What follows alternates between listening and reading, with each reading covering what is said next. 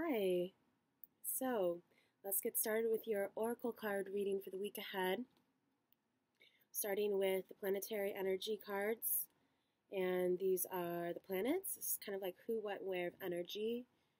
So, let's see what planet is going to be prevalent this week. Venus. And what sign or what?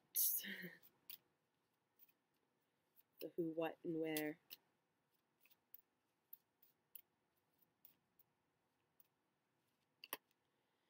In Virgo. Venus in Virgo. In what house?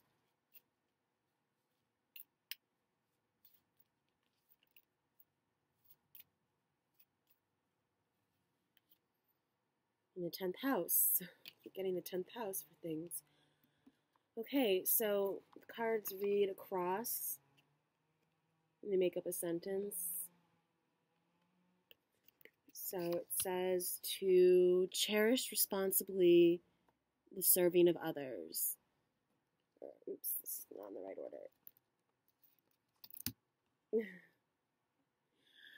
order. Enjoy the details of success. Charm, art, and beauty are the way to do what you must do and become a person of power and status. The emotional side of things says the attraction of methods for the healing power of your destiny. Pleasure from the analyzing of where you're going, and good times resulting from the perfectionism of your career. Well, that's good. Let's pull a rune card. See what the runes have to tell us, and I'll put the links, details of these cards in the details below this video. Strength, 5. And standstill is on the bottom. Isa. URAZ, I think, is how you pronounce this one. Strength and standstill, Isa. Okay. Now, let's pull from the other energy cards and see if there's any overlaps with the cards for the week ahead. All of these just sort of flipped. Pentacle King, Cup Princess, 2 Swords. Hang on.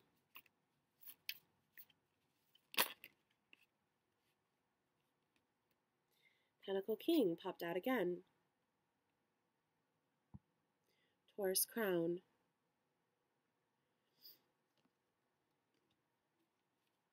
It's a person, so like I said, I don't get too much from the person cards, but it could be someone you know or you yourself. Need to get Virgo. Virgo's an earth sign, and Pentacle King, earth. Got the High Priestess.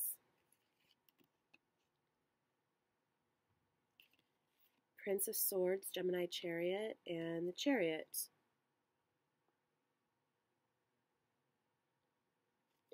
Coming through, and that would be a good translation for the Chariot coming through.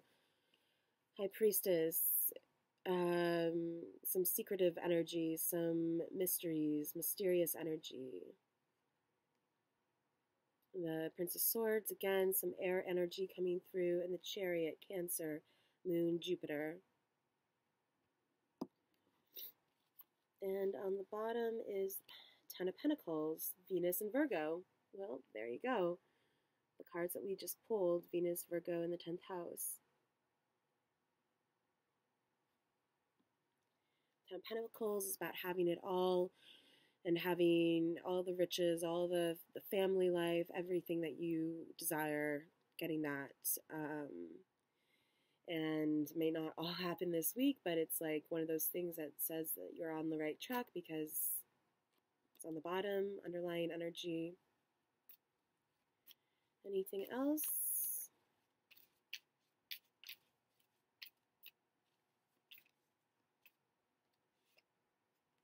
The Lovers, Gemini, Mercury, North Node.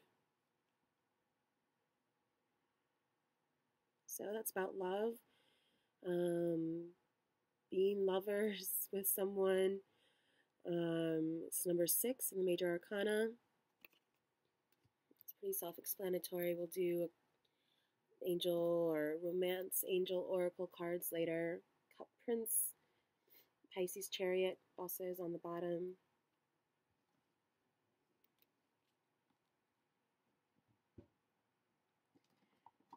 Let's pull from the Pixie Lenormand, the smallest stack of cards I own. Try to sum up the tarot part of this reading.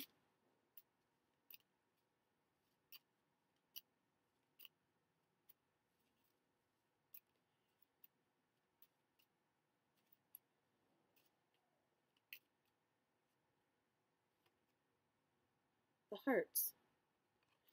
A way to get strength for the runes, and I think of the heart with strength.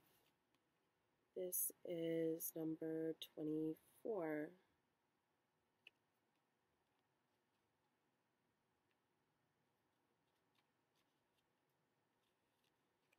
Heart energy is positive. Sorry, I'm still a little sick. Keywords: affection, joy, attraction, courage. This is the Knight of Hearts also. Emotions, flirtation, love, love affairs, passion, relationships. Full meaning: this is the card of emotions and matters of the heart. Not all things here are romance. Feelings and affections for those around you come into play. Love, an emotional connection, a feeling of being in heaven or in the perfect situation. Career: doing what you truly want to do, being appreciated and loving your job. Characteristics, qualities: a generous and caring person who is warm-hearted and good-natured. Timing: the 24th of the month. Dog days of summer, August. Image origins. Among the most famous images from Hamilla's tarot deck is the Three of Swords. Here the heart has healed and is ready to accept the love it deserves. Under the heart is the lush garden from the Queen of Pentacles, the serene pond of water made up from the Ace of Cups, creating a wonderful nurturing garden to grow new love. Well, that's a great card to get then, especially because we got the Lovers also. So that makes sense. Maybe there'll be some new love coming into your life this week. Let's pull from the Archangel Oracle cards and see what else the universe has to tell us. Whoa. Leadership. Well, we did get the Emperor. The cards for the week ahead. Right now, Archangel Gabriel. It's time for you to assume your leadership power and position and lovingly guide others.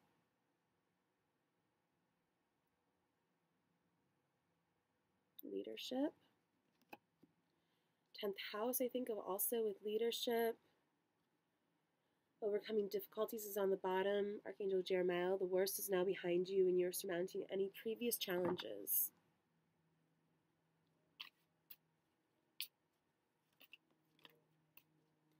What else for this week? Clairvoyance, Archangel Raziel. I'm helping your spiritual sight to awaken fully so you can clearly see heavenly love.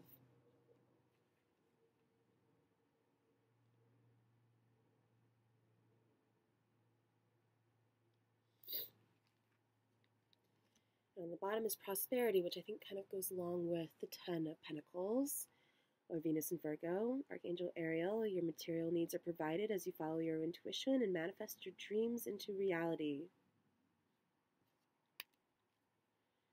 Okay, let's see. That is from there.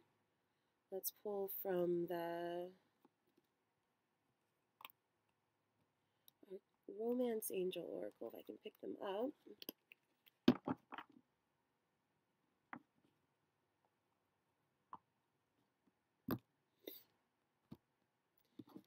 So many Oracle cards around here. Okay, for singles. Free yourself. It's time to take back control of your life. Unicorn. And trust. situation is calling for you to have faith.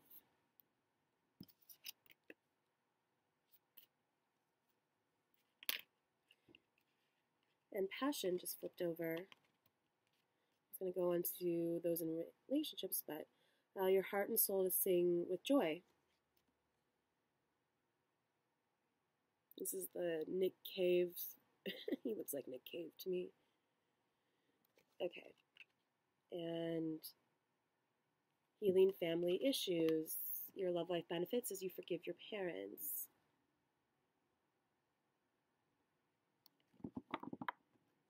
Okay, let's do dating, relationships.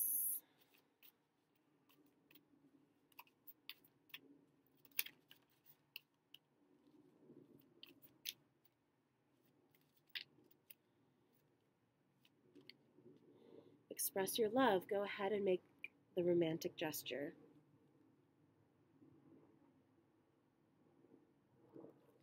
So expression, opening up, expressing how you feel.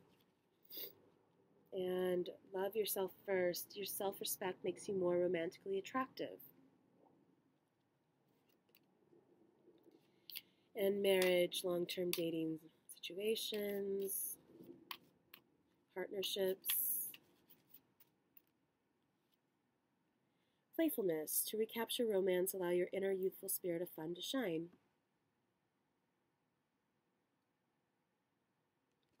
So recapturing some romance, some passion, some playfulness.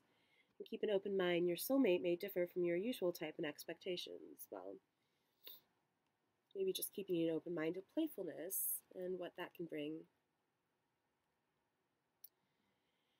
Okay, let's pull from the Enchanted Map Oracle. Actually, let's pull from the Crystal Grid Oracle as affirmation cards. Just a little further guidance this coming week. Ground, Smoky Quartz, 18. So staying grounded. Channel, Black Phantom Quartz is on the bottom. Channeling a little bit, maybe channeling angels, angelic, universal energy, I don't know. Channeling whatever you believe in.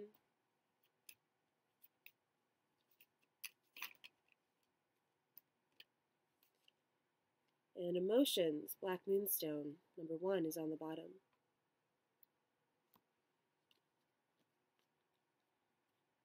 Manifestation, Epidote 6 is on the bottom here. Manifesting this week your dreams into reality.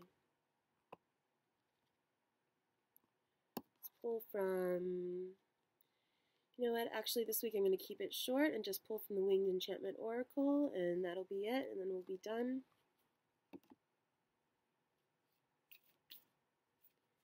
Skipping the Oracle of Vision. Let's see, what else do people need to know?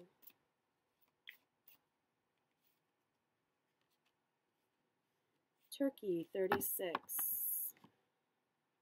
And Goose is on the bottom.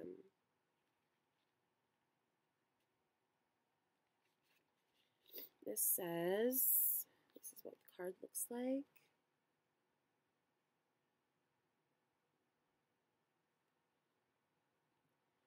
I am Turkey, the giveaway bird. I am gratitude. I am nourishment. I am sacrifice of the soul. I am martyrdom and the reason we hold fast to our beliefs. I am plenitude and harvest. I am the path of service and humility. I relinquish the ego. I renounce the self. I am the benefit of the greater good. You are being asked to serve a purpose. You are being guided to put something else first. Without empathy, we do not evolve. I am the life of charity. I am the bounty that can be shared with others.